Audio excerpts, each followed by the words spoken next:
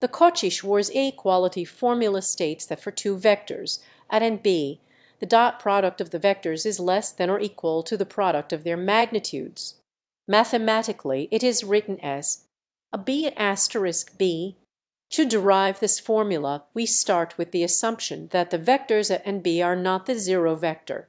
We can write the dot product of a and b as a b equals a asterisk b asterisk cos theta, where a and b are the magnitudes of the vectors and theta is the angle between them.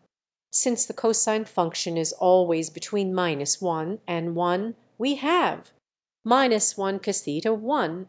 Multiplying both sides of the inequality by a asterisk b gives us at asterisk b asterisk b asterisk cos theta a asterisk b. This simplifies to asterisk b at b at asterisk b.